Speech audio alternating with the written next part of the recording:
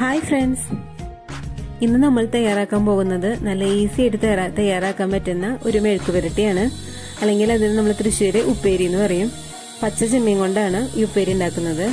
അതിനായിട്ട് കുഞ്ഞു ചെമ്മീൻ മതി. കുഞ്ഞു ചെമ്മീനൊന്ന് ക്ലീൻ ചെയ്ത് കുറച്ച് ഉപ്പും മുളക് പൊടി ഇട്ട് ഒന്ന് വേവിച്ചെടുക്കണം. കുക്കറിൽ വെച്ചൊരു 2 വിസിൽ കൊടുത്താൽ മതി, പെട്ടെന്ന് വെന്ത് കിട്ടും. 1/2 കിലോ ചെമ്മീനാണ് എടുത്തിരിക്കുന്നത്. അതിലേക്ക് ഒരു 3 വലിയ സവാളയാണ്. അത് വലിയ കഷ്ണങ്ങളായിട്ട് സ്ക്വയർ പീസസ് പോലെ കട്ട് ചെയ്ത് കുറച്ച് വെളിച്ചെണ്ണ ഒഴിച്ച് ഒന്ന് വഴറ്റിയെടുക്കണം. അധികം വഴറ്റിയൊന്നും വേണ്ട, ജസ്റ്റ് ഒരു 2 മിനിറ്റ് ഒന്നിട്ട് ജസ്റ്റ് ഒന്ന് വാട്ടിയിട്ട് എടുത്താൽ മതി. എന്നിട്ട് നമുക്കത് ഈ ചെമ്മീനിലേക്ക് ഇട്ട് കൊടുക്കാം. സവാളയ്ക്ക് ആവശ്യമുള്ള ഉപ്പും ചേർത്ത് കൊടുക്കാം കേട്ടോ. ചെമ്മീൻ്റെ അത്ര തന്നെ സവാള ഉണ്ട് കേട്ടോ. അത് ഒപ്പം തന്നെ ആയാലും കുഴപ്പമില്ല, നല്ല ടേസ്റ്റാണ്. പിന്നെ നമുക്ക് അതേ പാൻ വെച്ചിട്ട് കുറച്ച് വെളിച്ചെണ്ണ ചൂടാക്കാം. അതിലേക്ക് കുറച്ചധികം വെളുത്തുള്ളി ചതച്ചതും പിന്നെ കുറച്ച് കറിവേപ്പില ഇട്ടിട്ട് ഒന്ന് ഫ്രൈ ചെയ്യാം.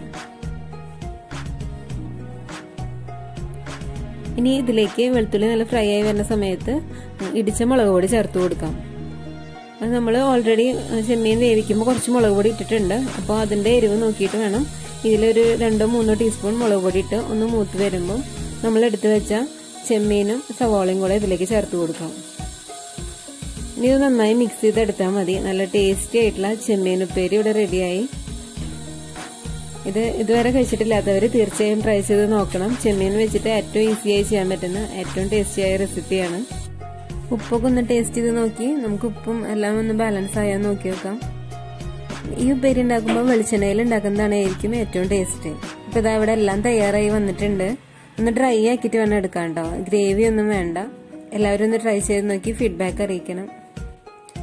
ഇഷ്ടപ്പെട്ടാൽ ലൈക്ക് ചെയ്യാൻ മറക്കരുത്. ഈ ചാനൽ ആദ്യമായിട്ട് കാണുന്നവരാണെങ്കിൽ പ്ലീസ് സബ്സ്ക്രൈബ്. Thank you.